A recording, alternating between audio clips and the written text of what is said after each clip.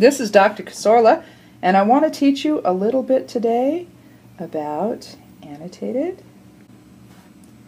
bibliographies. Wow, I can't believe it fit. Okay, let's say you're writing a research paper, all right? So here's your research paper, and you're going along and you're writing and writing and writing, and then you realize, oh no! Where did I see that source? Well, if you had taken some time before you started your research paper to write your annotated bibliography with a summary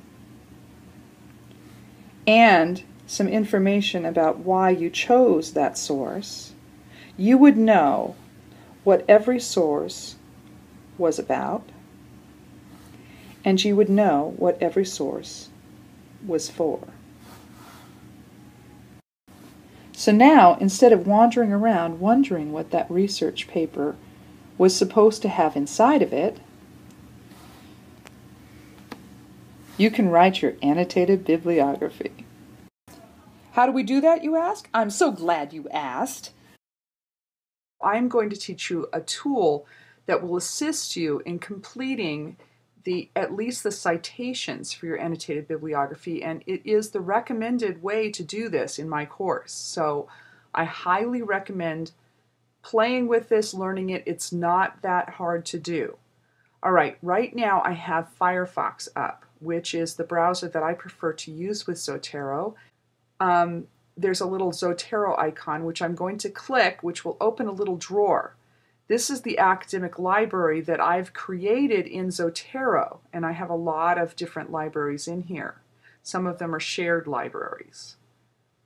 What I'm going to do for this example is I'm going to click on the folder, and I'm going to create a folder called Example, so that you can see how exactly this works. So here's my example folder, and there it is right there.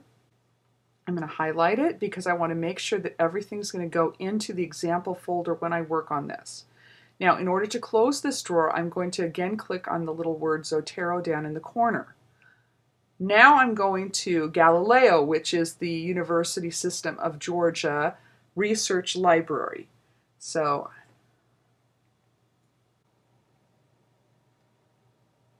in Galileo, I'm going to put in an example search. I guess I'll put in King Arthur. As you can see, I've used it before. So there we go, and I'm going to search it. I want you to pay attention right here at the top. Up! A little folder has just appeared, and that is the folder from Zotero.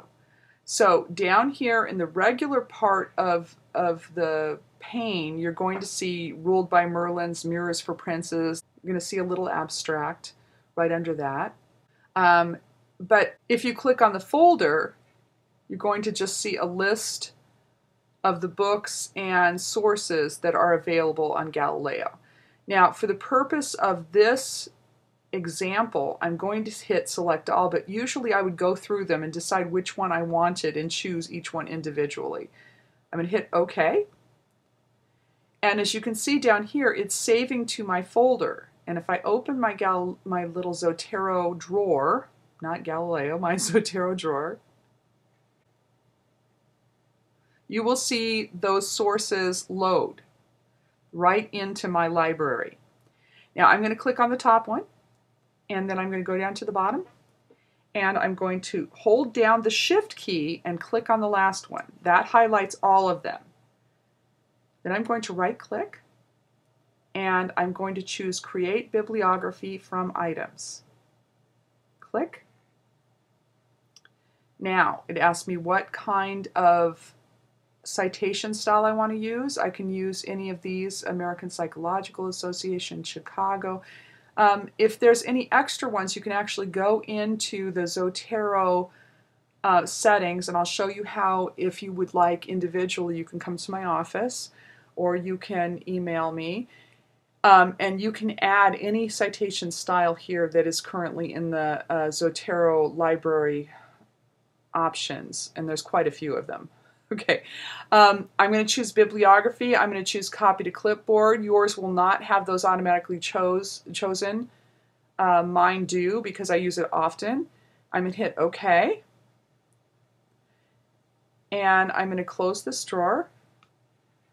And then I'm going to open Word.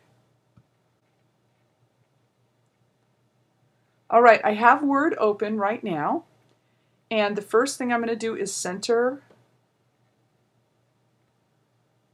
my my words on the page. I'm going to put the words works cited because that's what you use for annotated, for modern language association. I'm going to make that a little bit larger just for the heck of it, just so it looks nice. Maybe bolded. And then I'm going to go down here and I'm going to choose to go to the left. Now what I'm going to do is right click and I'm going to paste. There you go. What you have just seen is me pasting without any video tricks. That was just really what I did. I just pasted from Zotero, and what it has done is it's created this works cited on King Arthur that is pretty comprehensive for the number of sources I chose. It's all in perfect MLA style, and also you'll notice that it's in alphabetical order. These are things that are usually very difficult to do on your own, but with Zotero it makes it very easy. Next, I'm going to talk to you about how to create an annotated bibliography from this. Okay, now I have my works cited here, and I'm going to make this into an annotated bibliography. Now for the purposes of our first assignment, you're only going to have to use 5 sources. So I'm going to get rid of some sources that I don't want.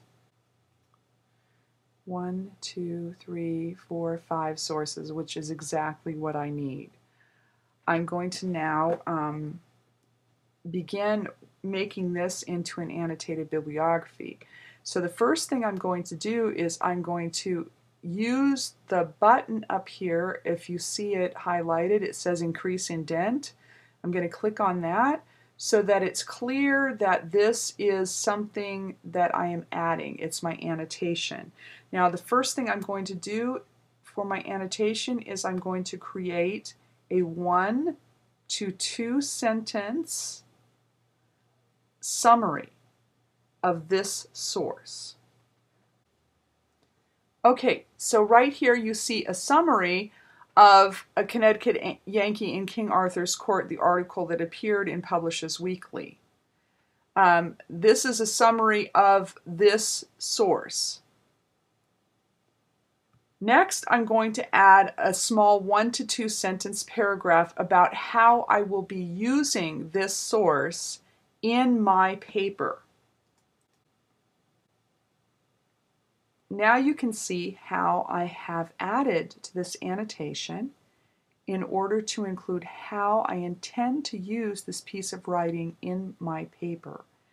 Why this is important is because these are actually notes to myself. This is a research tool, creating an annotated bibliography, and it is not something you will be publishing with your paper at all. Why am I making you do it? Because it's very important to know how to keep your sources straight and to keep good notes on those sources. An annotated bibliography satisfies this need. One of the last things that I'm going to do is I'm definitely going to make sure that I take works cited off because this is an annotated bibliography. Instead, type annotated bibliography here. Now all I need to do to finish up the rest of this annotated bibliography is to repeat the process for each one of these sources. So I'll go through and complete this annotated bibliography by doing exactly as I did here.